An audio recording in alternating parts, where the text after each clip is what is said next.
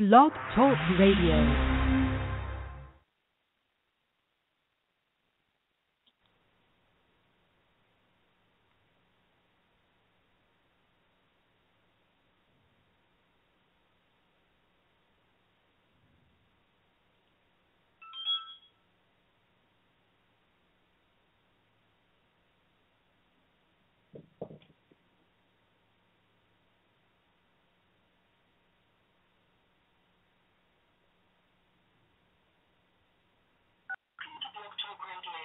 If you desire to speak, you are now in the host queue.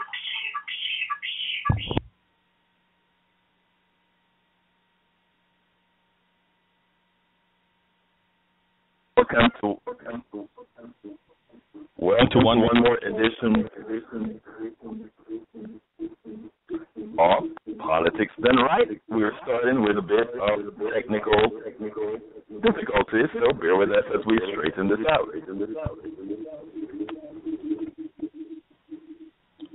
Okay, folks, this is Politics Done Right, and I am not sure what exactly is happening, but it seems like we started out with a problem, and I think it may be on the end. It started probably at Blog Talk Radio because for some reason they weren't playing the intro to the show, etc., etc., etc. And somehow it starts.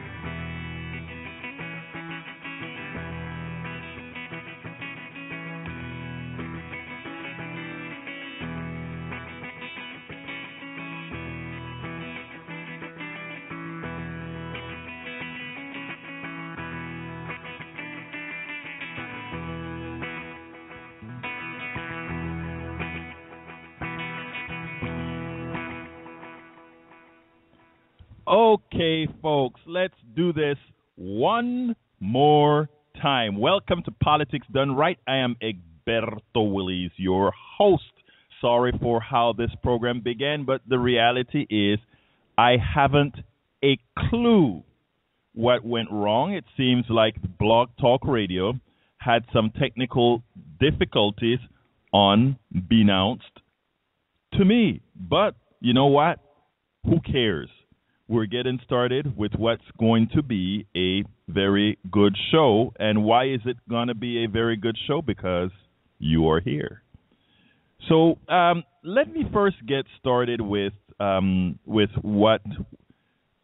we were not live last week. Last week, Coffee Party board members all met in Boulder, Colorado. We sat there and locked ourselves. Well, at first when we got there, we met with the Denver folks in Denver, Colorado, and spoke to the Coffee Party group in Denver, and told them and explained to them, and got some input from them as far as where we were going and where we should be going. So we had a whole lot of very good, frank, honest, and very fruitful conversations. I wrote a blog piece about where we're going, and you know what? I wasn't going to read it, but because of the start that we had, I think I better get my thoughts together and read it out for you. And here it goes. Coffee Party USA board members are required to meet, and then we'll get into the subject, folks, for I know a lot of you are listening in and calling in for that subject on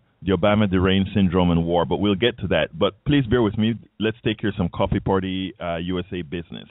Coffee Party USA board members are required to meet in person once a year. This year, Coffee Party USA held its yearly in-person board meeting in Boulder, Colorado. Whenever one tries to herd 7 or 12 board members in one place, Something always goes wrong. This time was no different. Janine Loudon, Devlin Molyneux, and Egberto Willies arrived before noon on Thursday. They had lunch and then checked into the home rented for the retreat. After discussing Coffee Party USA history for a few hours, it was time to visit the Coffee Party USA Denver group. Coffee Party Denver, Nicola K-Swift invited the group to the meeting. Many questions were asked and answered about many Coffee Party USA events, grievances, and actions. The meeting went extremely well and ended with hugs, back slaps, you name it, we had fun. Steve Justino, one of the Move to Amend, also attended the meeting. He was interested in collaborating with Coffee Party USA to use it to reach on Supreme Court actions. Board of Directors Billy Sears and Vince Lamb missed their planes, and of course, our good buddy Cameron Michaels was unable to attend, but he came via virtual Google Hangout as well to be with us. Vince Lamb was able to get a flight on Friday. Billy Sears was unable to. Director Tanya Jefferson was unable to include flying in her schedule, but as usual, they were all with us virtually, cameras in tow, so we still got to have a strong board meeting with most people in Colorado and a few having to stay on the East Coast and the Midwest. On Friday, directors Janine Loudon and Tim Dennehy attended the National Conference on Food in Colorado Springs. Janine represented Coffee Party USA, where she enrolled new members and sold several Coffee Party USA memorabilia. That was pretty cool, according to Tim Dennehy. Tim Dennehy said the following: attending this event allowed the Coffee Party to establish working relationships with large national organizations like the Humane Society of the United States, the Organization for Competitive Markets, Food and Water Watch, the American Antitrust Institute, and others. The effort will continue this weekend as I attend the Public Banking Institute conference in Santa Fe, and later in October. That's a pretty darn good group. I met those guys at the Democracy Convention in Madison, Wisconsin. The outreach continues along the East Coast. The organizations are becoming aware of the Coffee Party and value our principles as they apply to their causes. They all support our efforts to bring issues forward in civil engagement and develop active citizens. It is the hope of these organizations to allow Coffee Party members to learn about their issues and mobilize in constructive ways. I believe the Coffee Party membership will be given opportunities to use our principles to encourage citizens to participate in causes important to membership. We will report all our efforts to membership, and as individuals, we'll pave the way to participation. It will be exciting. Janine Loudon said the following about the same event: I assisted the board member Tim Dennehy as he moderated the conference on Friday, September 19th. The lineup of national leaders from diverse aspects of good food movement and spoke strongly about the cost of the failed experiment of international industrial agriculture, the strategies to support local and family-owned farms and ranches, and calling for unity with one another and other organizations interested in supporting the will of the people. We represented Coffee Party USA as good government partner wherever and whenever the elected failed to represent their constituents in favor of the interests of big campaign donors. The Coffee Party was an outreach and media partner for this event. Though the Coffee Party board had different activities on Thursdays and Friday, many sub-dialogues were taking place that all came together on Saturday. The Coffee Party USA board set a new direction based on the results of a survey of our members and on ideas new and recycled. Constant information will be provided to our members via our new newsletters and forthcoming email blasts. In short, we will be reactivating Free the Elected, Be the Media. You guys know that. You are all the media now. We cannot trust what's called the media today. So you are the media. And, of course, Project 435, where we'll have people in every single congressional district in this country. We will be teaming up with several organizations to leverage our synergies. Several contacts with several organizations were already made by Janine in Colorado Springs. Devlin and Janine will be participating in several transpartisan events in Washington, D.C. in October.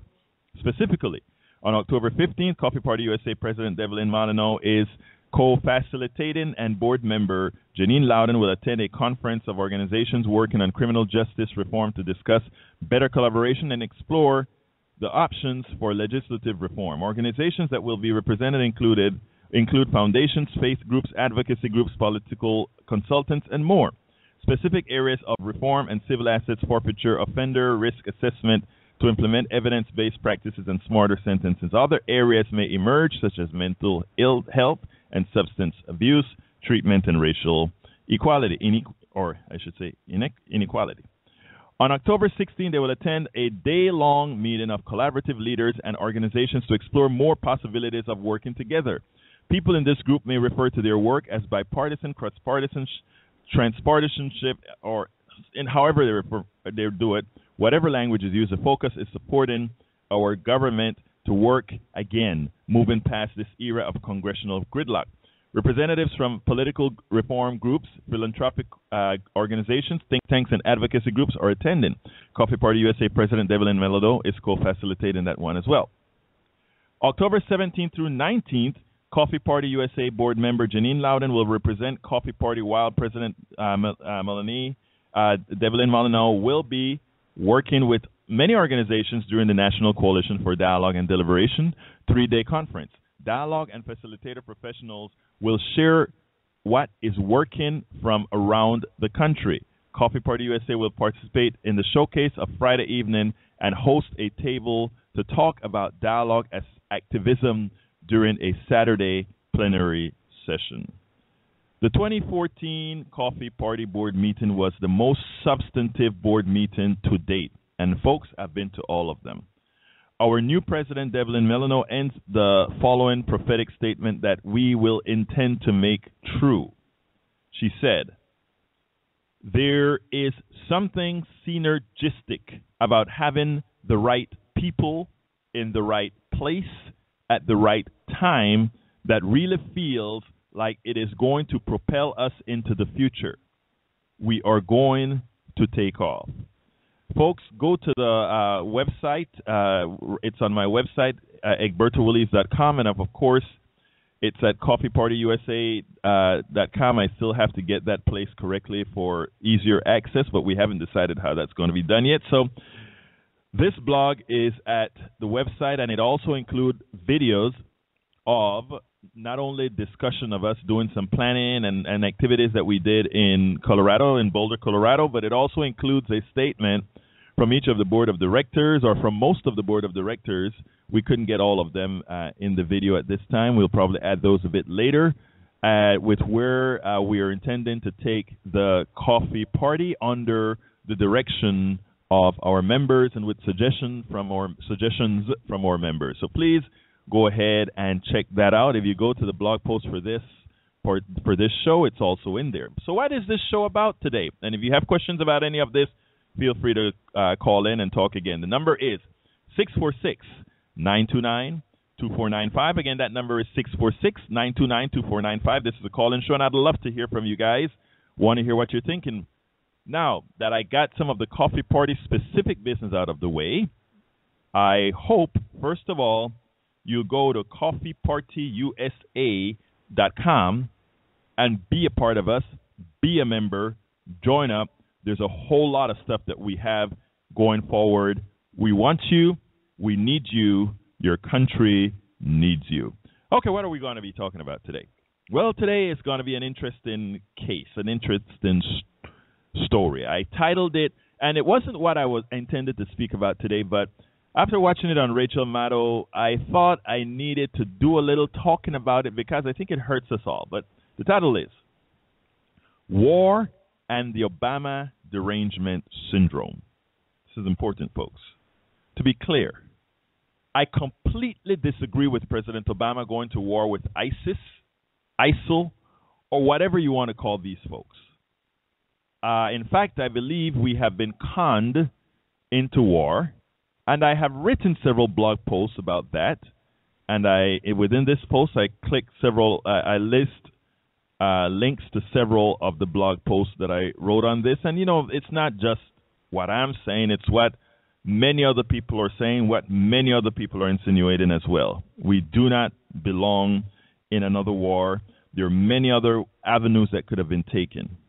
Going forward, everyone who disagree with President Obama's actions should speak out against it and try to force our politicians to do what is right.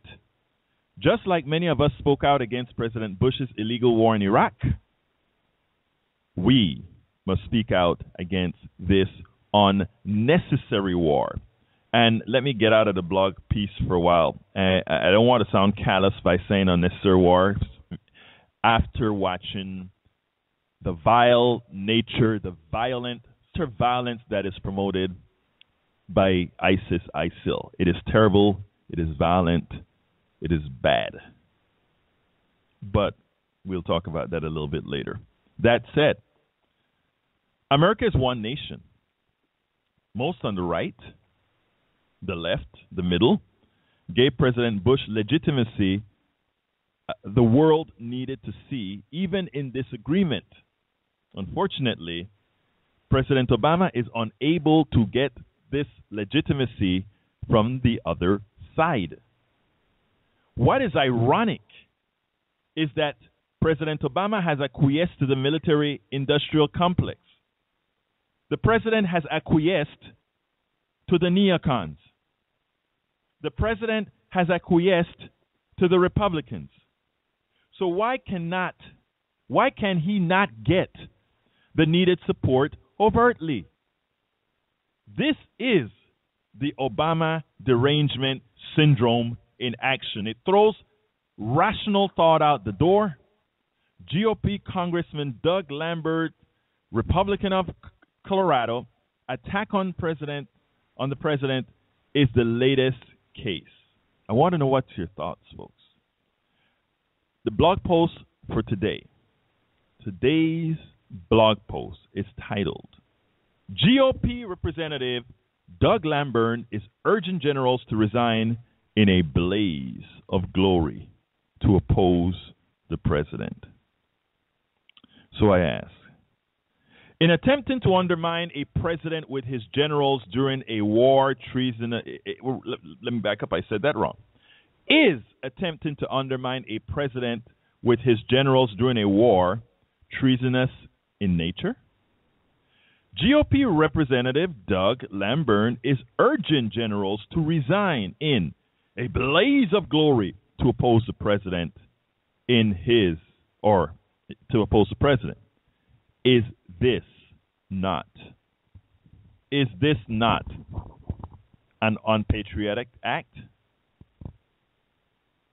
First, I was going to play it. I was going to play the piece, but I'm not going to play the piece. I'll just do the blog. GOP Congressman Doug Lamborn sits on the House Armed Service Committee. He is a constant partisan critic of the president. According to the Colorado Independent, Colorado U.S. Rep. Doug Lamborn said that behind the scenes, he and other Republican members of Congress were encouraging military officers to resign in protest over President Obama's foreign policy. And this is him speaking. Let me assure you on this, Lamborn told a small gathering of so-called Liberty voters in Colorado Springs on Tuesday. It's funny. We left Boulder, Colorado, which is pretty darn close to Colorado Springs, just Sunday. A lot of us, otherwise I would have loved to be, if I had known he was giving a speech, I would have been out there with a camera myself. But anyhow, a lot of us are talking to the generals behind the scenes. That's what he's saying. Hey, if you disagree with the policy that the White House has given you, let's have a resignation. Let's have a public resignation and state your protest and go out in a blaze of glory. I haven't seen that very much In fact, I haven't seen that at all in years. So says Representative Doug Lamborn. Rep. Doug Lamborn was speaking to the Liberty voters, a group of Tea Party voters. He's running against retired Air Force General Irv Halter, a conservative Democrat. General and Democrat candidate Irv Halter had an appropriate response to Lambert's statement. And I tell you, this was classy. I love the way he said it. He said the following. It is inappropriate for Congressman Lamborn to politicize our military for his own gain, he said in an email. When I joined the Air Force, I swore an oath to execute policy, not make policy. All of our service members take seriously their obligation to serve our nation honorably and follow the chain of command. Our elected officials should not be encouraging our military leaders to resign when they have a disagreement over policy. Congressman Lamborn's statement shows his immaturity and lack of understanding of the American Armed Forces. Someone who serves on the House Armed Services Committee should know better. It's very disconcerting to see Representative Doug Lamborn publicly admit to an act to undermine the president during war. It was most disappointing, however, that he did not admonish the man who asked him the question, who referred to the president as the Muslim Brotherhood in the White House. This Obama derangement syndrome will only be stopped when those that cannot control the most vile nature of their partisanship are voted out of office. Only then can compromise occur between parties and ideas to move the country forward. You know, many folks are taken aback whenever transpartisan groups, nonpartisan groups, single-handedly call out one side in our political equation, like what I'm doing here. It is a must. It is a must that all folk, whenever they see evil, whenever they see wrong, whenever they see someone that is messing with the viability of our country, with the viability of our people, with the viability of the middle class, whomever it is, whatever party they're a member of, it doesn't matter. It is your duty of citizenship. It is your duty of citizenship to call it out. In fact, I will wager, or not wager, but I will say one thing. One of the reasons our politics has reached the state that it has reached is not because of the nitpicking, fighting between folks calling out each other, etc. It's the lack thereof. Think about it. Let's just go back a few years, 2009. If someone had called out and showed how insipid and silly, in fact nonsensical it was, when folks talked about Congress folk somehow throwing grandma under the bus or death panels, as silly as those things were, if they were called out and those who made those statements made as small, simple as they were, and if folks had not made those concepts even a possibility, if folks had made anybody willing to tell a lie of that nature, not only a lie, but something that made no sense, if they had been called out by the media, if they had been called out by independent writers, and I'm not talking here and there, I'm talking consistently because of how wrong it was, we would have never gotten to the point where folks watched that and said, wow, I can lie. I can say something that is utterly silly. I can say something that makes no sense. And you know what? Chuck Todd on NBC would talk about it. Diane Sawyer on ABC would talk about it. And for all those limited readers or those consumers of broadcast news with no further research, they'll eat it up. They'll eat it up. That is how minds get changed.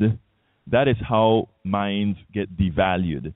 That is how one makes something that would normally seem silly to even a mind that doesn't care to do much become a norm and become receptive to other idiocies. That is how it's done. And that is where we are in our country. You know, I watch Bill Maher talk about Americans in a sort of a vile way. Last night it was pretty bad. I wouldn't even post it because I thought he got a whole lot of stuff pretty darn wrong. But there are many things that a lot of these satirists say about the American population that I think it is our fault. When I say our fault, I mean those of us that write, those of us that have some sort of platform. It is our right for censoring many times things that need to be said in the hope of not offending a few, and the ones who pay the price then are those, or it's not those, the ones that pay the price are all of us. And that's where we are at today. That is the fight that we have. The Obama derangement syndrome is just one of many, but it is the fight that we have. Folks, the number is 646-929-2495. Again, that number is 646-929-2495. I see many of you online here listening, but you have not pushed one to talk. I would love to hear what you have to say.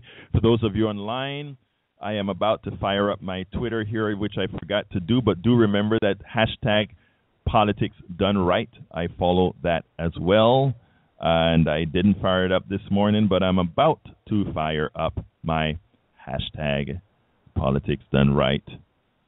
So, what are your thoughts? Let me first go to 313. How can I help you, or what do you have to offer, my dear friend? Hi, Egberto. This is Mike up in Lansing. Hey, and, Mike. How you doing, Mike? Not bad. It's a pretty nice day out there, and I'm going to go out and enjoy it right after we're done. Excellent. What you going to go do? Kayaking? I'm actually going to go over to the campus of Michigan State and do a little bit of watching after the football game gets out. Good for you, dude. Good for you. What's up, Mike? Well, of course, I'm a veteran, and I just want to read the oath of commissioned officers here. And, of course, it's I state your name. Having been appointed an officer in the Army of the United States, and this is the Army's, as indicated above in the grade of whatever grade it is, do solemnly swear or affirm that I will support and defend the Constitution of the United States against all enemies, foreign and domestic, that I will bear true faith and allegiance to the same, that I take this obligation freely without any mental reservations or purpose of an evasion, and that I will well and faithfully discharge the duties of the office upon which I am about to enter. So help me God. And that is the oath of commissioned officers. Now, if you also remember that prior to during our initial entry into Iraq, there were generals that disagreed with with then President Bush's decision to go into Iraq, that were kind of pushed out. Their careers as an officer is a very political position to be held in any of the militaries. It's highly political. That would be a career ender, and for any officer. And so there were a lot of generals that were and leaders that disagreed, that were pushed aside and basically forced to retire because their career was over with. And that is the kind of thing that I don't think that Mr. Lamborn, and I use Mr. as a I shouldn't even be using that term because I have no respect for this man, and some of the other things that he has done. That his trying to get him to basically create a mutiny within the military is, to anybody who's served in the military or been around the military, is atrocious. Absolutely. Mike, one time I wrote a blog piece. I'm trying to remember when it was. I think it was a couple of years ago. And I had used the word treason. And a whole lot of folks got on my case. They said I didn't understand the real definition of treason. I looked it up, and in my mind, I stuck by what I said because I really thought it was implicit treason. Now, here I expressed it as a question to ask people in general. If you have people in Congress, if you have a president moving on foreign policy, his duty, what the Constitution says he's supposed to be doing, and you have a whole lot of congressmen on the Armed Service Committee that are contacting generals, asking them to resign in protest to what the president is doing, while at the same time we're in war. It seems to me that you are actually putting your country at danger or in danger. It seems to me what you are saying is just because you have a disagreement with the executive, you are going to put the entire military well-being of the country in danger. And my friend, I think that's a classic definition of treason. It's a classic. I looked it up. I didn't outright call it treason on the blog post today, but I sure looked it up and I said, my God, if some liberal was out there, I don't care if it's a liberal Democrat or a liberal Republican, think about a liberal doing something like this and stating it overtly and having it on tape. Think about how the news coverage would be right now.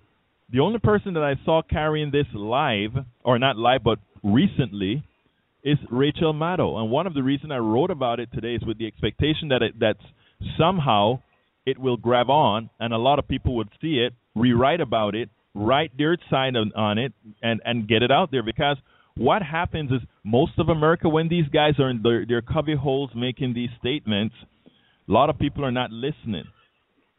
And then they wake up in the morning with these guys in office again, and they wonder, this is what we're going to have to live with for 2 years again and go nowhere again. Like I said, I disagree with the president strongly on going into both Syria and Iraq and attempting to make ISIL an existential danger. It is not. And yesterday, and I probably am going to cut that out in Bill Maher's piece. Like I said, I didn't like Bill Maher's program last night. I think it was vile. In as much as I am not a religious person, I think he had a very harsh attack on both Christianity and Muslim and Islam that was very uncalled for. Just like I am not a religious person, I respect everybody's right to a religion, and I didn't like what he did. But there were some good parts. Right, there were some good parts of his piece that is worth mentioning. But one of the pieces that he said is, let's sort of enumerate this. And by the way, I think I see Jack online. Jack, I'm going to be coming to you next, so please be prepared with your statement, my dear friend. There's one thing that he said, and he tried to map it out. He said, how can bombing them over there stop one or two or three of them from coming over here to do something? The same way we use the term the same silliness that death panels has. That silly way of being, or that silly thought, death panels. Anybody that's thinking know that death panels is silly. No politician is going to create a death panel. They couldn't survive it, and it's an immoral thing. So there were never death panels. Sounded silly. That's the same way we're going to bomb them over there to prevent them from coming over here. That's the same type of silly, because you cannot stop a single man with bombs around his belt from boarding a plane. I don't care how many bombs you drop in Syria, Iraq, Iran, or anywhere else. You can always get a couple of folks with a belt on with bombs if they really want to do it. Where you want to invest your money is in securing your space. If we took the money instead of building bombs and dropping bombs and secured our space, we don't care what else happens. Then we can concentrate on humanitarianism. Then that's when we do that. But stay with me, Mike. I want to bring Jack in, and I'll come back to you, Mike. Jack Golden, how you doing, my friend? Okay. You hear me? Yes, I can. Please make your statement, my dear friend. Okay. I just happen to disagree with you on this because, I was pretty much neutral on that until we got the beheadings of these people. It's terrible. This should be a war to end all wars. Jack, let me stop you a second. I want to stop you. I want to stop you right there. This is very important what you said, and I want you to correct me if I'm wrong. Did you tell me that you would be in agreement that we shouldn't go to war until you saw the beheading of two reporters? Did I understand you correctly? Yeah, that was it, and maybe this was propaganda, but I think that switched a lot of people from negative to 20% for going into Syria and those places to over 60%. Let me just listen to me. All right. Sure, go ahead. I don't. Congress can't even agree on what they're going to do with in doing a declaration of war. It is a declaration of war against ISIS. And it's going to take 3 years to 10 years to get through that.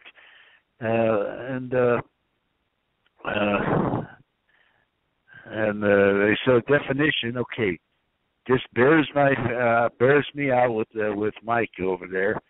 Definition is never a fact; it's only a matter of opinion. The Webster's or Funk and Wagnalls is official opinion of a definition of treason, for example. Sure, Jack. I understand what you're saying, but let me hear your point because I have a couple more I need to go to. But please make your point. Okay. Okay. We got a lot of more important issues to deal with. It was unnecessary. We go back to I call them the two Pauls, Paul Wolfowitz and Paul Bremer. Right. Cause ISIS to occur. Yes, you're right. We got out of Iraq in 2004 as soon as Saddam Hussein was captured, and maybe some people were saying that actually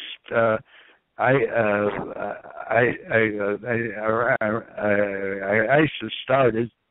It was the militant group in Iraq started as soon as we went into Iraq in 2003. Jack? 2001. Okay, Jack, I need to go to the other call, but let me tell you, first of all, you're right. You're absolutely right. And everything that you see us doing right now is cleanup. Now, the question that one must ask is this the right type of cleanup? I'm going to be back with you, Jack, but let me get 412 in, and then I'll come back to you, my friend. 412, you are hot. What's your name, sir? Or ma'am? Hey, Barrow, this is Greg in Pittsburgh. How are you? Hey, Greg, I haven't heard from you in a while, my friend. Talk to me. I want to agree with you on a couple of things. Number one would be that it is incumbent upon every citizen to call out false equivalencies, outright lies, misinterpretations of fact. I think that's one of the greatest challenges that exists today is that people operate, they think about, they read, and they listen to their own bubbles. And I'm not going to make any bones about it. The conservative bubble is wrong on literally everything. Literally everything. Trickle-down economics was a lie. They want to inhibit voting rights and access to the polls to people who they know will vote against. They deny climate science. I mean, the list goes on and on. So as far as I'm concerned, I really applaud and I admire all the work the Coffee Party does. But I guess what I'm trying to say is you guys need to take a stand and quit fooling around. Quit pretending that there's two voices and that there's two sides to every story. There just isn't. Okay. Can I stop you right there, yeah, Jack? Please, I mean, sure, Greg, go ahead. please. Here's the deal. First of all, the direction of the Coffee Party is for truth. The direction of the Coffee Party will not be, as you just stated, to try to create false equivalencies. So if you think that is the definition of the Coffee Party, my dear friend, you are wrong. We want guys exactly like you as well who will come out there civilly, facts. Because remember, when you talk about the conservative bubble, you have the conservative leadership that drives that bubble. Our intent is really not to tell somebody not to be a conservative, liberal, or whatever, but to put the truth out there. And personally, Egberto, I am going to take a position. Okay? Whenever I take a position, I do it using my Coffee Party tenets, but I do it as myself. So in order not to, we have many different views. But within this one umbrella, within the umbrella of the Coffee Party, Greg, is a position, a place for your thoughts, my thoughts, and everybody else's thoughts. And it is here that we believe, it is here that we believe that we can make a difference. And why? Because our tenets allows us to talk to each other. And I can tell when a conservative says something silly, I am going to call him out civilly. I'm not going to go on a soapbox, but I'm going to call him out civilly. So what I'm trying to tell you, Greg, we need your voice. Continue, my friend. Yeah. Okay. And obviously, I'm perfectly fine having a civil disagreement with people. What I no longer feel compelled to do is try to convince people who are patently wrong and refuse to have a fact-based conversation. I can civilly decide to ignore them, and the reason is simple. Exactly. They are Egberto, they are the problem. Yes, Here's sir. why. It's not about the Republican politicians and the party. It's the people who vote for them that create our problems in society today. The Republican Party relies on the low information voter. And until we call out our friends, our family, our neighbors for being low information voters, it's unlikely anything's going to change. And if they won't change, then I'm moving on without them. They well, are you know the what, problem. Greg, I have complete agreement with your statement. 100% agreement with your statement. Okay? And like I said, I think it is if you notice I said before, I don't know if you listened to the part of the show earlier, where I said it is not only our civic duty, but our duty as citizens. Our citizenship requires that. Right. Because like I said before as well, if we had nipped things like death panels in the butt, if we had nipped those, by the way, Marianne Castiglia had some very good words for what you said. Thank you, Marianne. I also wish you would call in and make some of the statements because you are. Marianne Castiglia finds some great information that is there to do exactly what you said. Call out low information voters, but do it the right way. So I'm with you, Greg. I'm gonna do it in a civil and a fact-based way. Now, I'm obviously get maybe a little emotional on the phone, and that's kind of just how my voice comes out. But I'm passionate about this notion, and it's part of the reason why I'm still hopeful that in some way the Coffee Party, and I'm not suggesting you get rid of transpartisanship. I just don't believe in it. You can't have two sides to every issue. There are not two solutions to every problem. No. Let me correct that. Transpartisanship does not mean two sides at all, because first of all, there are more than two parties, and we recognize that there are more than two parties. There's Republican, Democrat, Green, and a whole bunch of others. Secondly, Greg, right? Transpartisan, trans, I think, means like across. You know what I mean? It doesn't mean either or. Right. So let me tell you, I live in conservative land. And one of the most enjoyable experiences I have, one of the most enjoyable experiences I have is sitting down, speaking to a whole bunch of conservatives who sit down and say, damn it, Berto, I didn't quite look at it that way.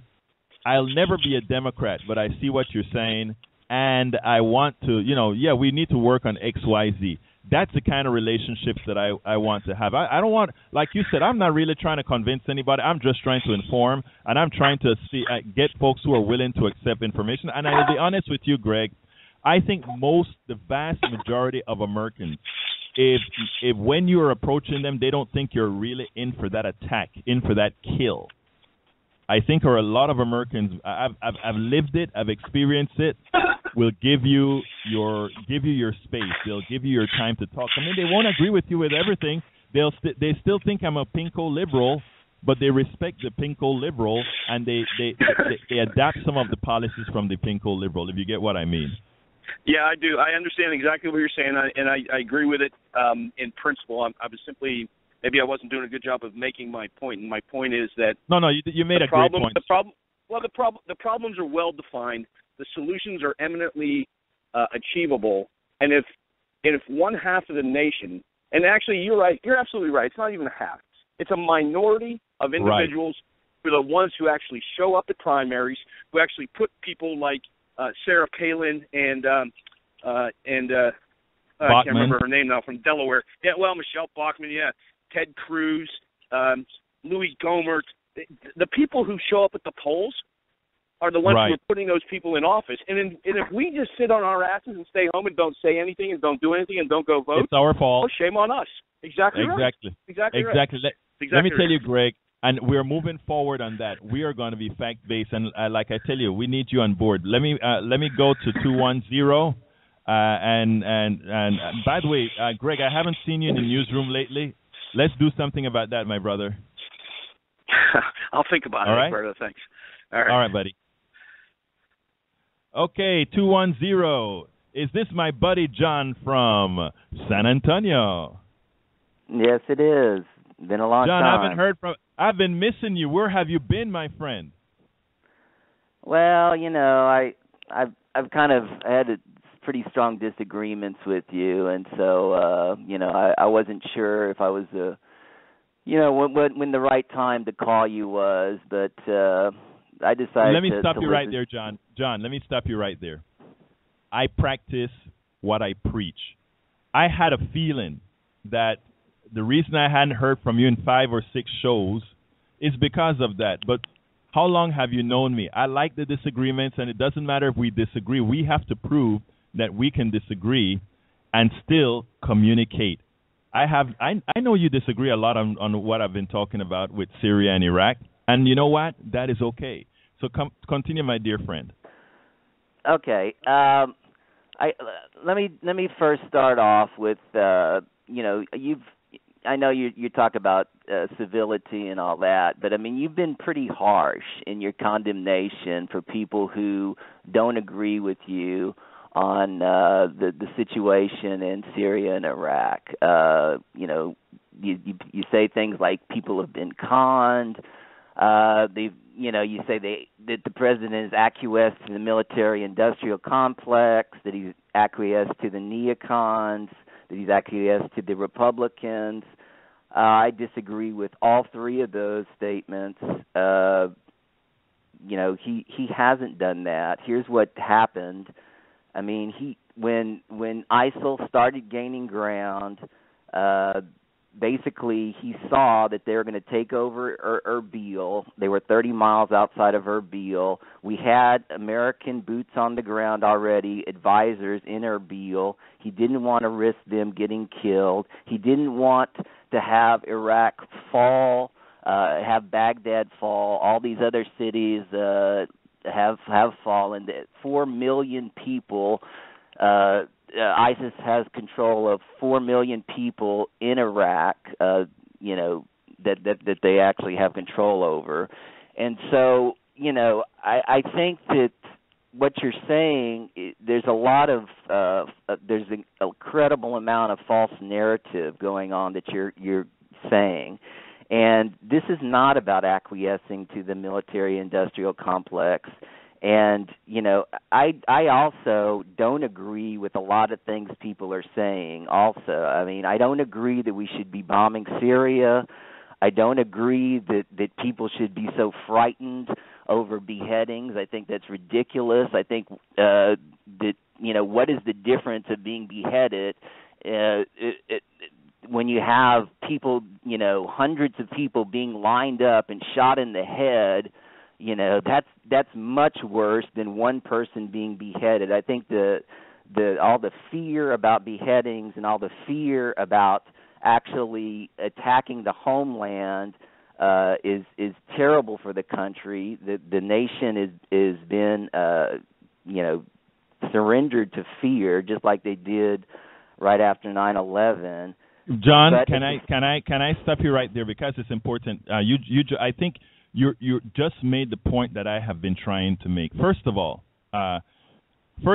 you gave the perfect narrative about Erbil and us being run over and how to stop them from doing that. Okay? I don't have a problem. I don't have a problem with the president bombing those guys to protect those assets. I don't have a problem for a lot of what you're saying. And that is why I wished folks would read sort of between the lines. When I talk about being conned into war, I'm not talking about the kind of war you're talking about. By no means that I think somebody that reads as much as you do can be conned. What I am actually describing is what is exactly occurring. However, we are going back on a war footing. And when I make the statements that I make about guys in a pickup truck with guns, and I am serious about that. Yes, they've captured several of the military equipment that we gave to Iraq. That's true. But you know what? All those things need something called resupply. And the reality is we control the resupplying of those items. Here's what drives me. When I talk about the military-industrial complex, why do I use that specifically? Because those tanks that they stole, the bullets the missiles that they shoot have to be resupplied. All those equipments that they stole, all of that needs resupplying. You know who makes all the equipment to resupply that? We do. America does. The military-industrial complex makes those. And what is occurring today is that they're going to be making their monies on both sides of the equation. They're going to be making their money on resupplying those guys, and they're going to make their money on shooting it down. So there are other ways that we as Americans, as the American government, could actually temper ISIS without having to go on the war footing that we're going on right now. But nobody's talking about that. Nobody is talking about that. That's not true. I mean, they are talking about it. I mean, you have to read a little bit deeper. I mean, you have to really put some time into it. But I mean, people are talking about trying to cut off the funding, and this is why they're also bombing the oil fields. They're bombing the oil fields in Syria. They're bombing the oil fields that ISIS controls in Iraq, and that's why that's happening. I mean, I also disagree with this notion, and this is like such a strong, liberal, right. And I hate to, because I'm a strong liberal, but I mean, there's a lot of false narratives, and one of the false narratives was just talking about before, and that is, it's ISIS didn't exist or Al Qaeda didn't exist before, and and I mean, there's a certain amount of truth to that in Iraq, but I mean, the idea that Wahhabism, which is basically what ISIS believes in, I mean, that is something that has very little to do with us. I mean, anybody if your mindset is, this is the way the world should exist, and we're gonna basically use violence to try to have this happen, to take over the world, to create a caliphate, then how can? Okay, go ahead. I don't look. Here's the issue. But anyone who can I? We don't have much time. My to point go ahead. I is, won't give you much time. Point is that this is from the culture that they believe in, and so let's say when we got out of Iraq, and there was very very few people who were in Al Qaeda in Iraq, okay, and then when Syria happened, when Assad started bombing and killing people, and the civil war was started in 2011, all these jihadists came in, and now they're fighting each other. There are like 4 or 5 different jihadi groups, which are basically all Wahhabists, and they're fighting each other. That's how screwed up they are. They can't even agree. They John, can't even agree. Go ahead. We're going to have a long conversation on this, and you should have been calling in the other shows so that we could have the dialogue over several shows about this. But the show is going to be coming to a close pretty soon, and I really want to get into the meat of that, and I hope that we don't get into this position of and when I say us, I'm talking about all the people that listen to my show.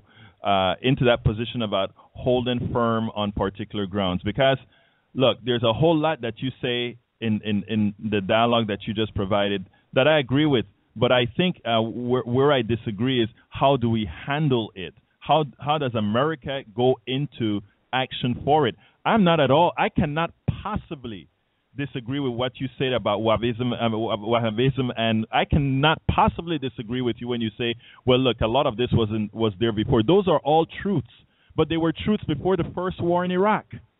There are a lot of things that were truths that are truths. The thing about it is, how do we as the American military handle that? And I think, believe it or not, while we may agree a whole lot on the reality, the facts on the ground, what I think we disagree with is what has to happen. I don't think I was disloyal to truth with a lot of what I said. With anything that I've said, I don't think I was disloyal to truth. Maybe a lot of folks would say, well, why are you saying con? The con doesn't apply to a John. John actually thinks that a particular stance needs to be made. I don't. I think that I don't think certain stances should be made. But I tell you what, John, because you called in, I am going to have a show specifically on ISIL. I'll try to do that next week, and I'll write it up and do the research, because I think this is something that we really have to get down. One of the reasons I'm strongly opposed to the war is because of where it's going. I know I do not disagree with the facts on the ground that you're talking about, but I think it's still a danger what we're actually approaching. But we only have a short amount of time, so I really have to hold everybody to 10 seconds. So, John, give me a 10-second closer, and we'll continue this next week. Well, it's great to have a conversation, and I'm glad we can have this conversation because, if in a lot of countries you can't, and I don't mean to get too cliched, but that is the truth. Thank you very much for calling in, John. You were missed. Greg Rusak. The only reason we're bombing overseas again is because we're a country of cowards. We're playing exactly into ISIL's hands. Thank you very much, Greg. Mike, give me a quick 10 seconds. Nobody is surprised about an ISIL or somebody coming in and filling the vacuum that was going to be created no matter what we did after we left Iraq. That is a very, very important point you just made there, Mike. And I know John agrees with that. Solutions differently, however. Jack, I really got to hold you to 10 seconds. Okay. As I said,